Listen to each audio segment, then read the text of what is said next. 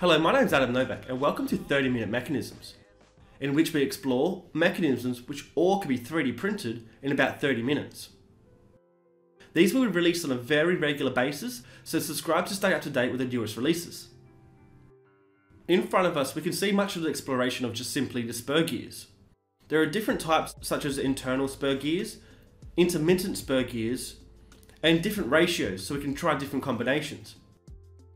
This frame obviously takes much longer than 30 minutes to print, though by having slits rather than holes we can try different combinations without having to reprint the frame, so the frame is almost universal.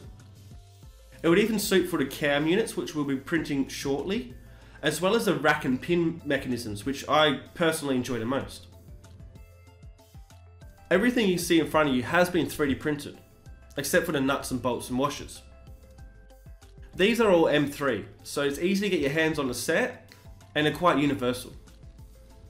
As we progress and explore other mechanisms, we will still be using the same frame, but adding additions which will be 3D printed to it. If you have any ideas of mechanisms which you would like to see explored, just share it in the comments link below on my YouTube channel. And as always, thank you for watching. You can support us by sharing this video or going to Patreon.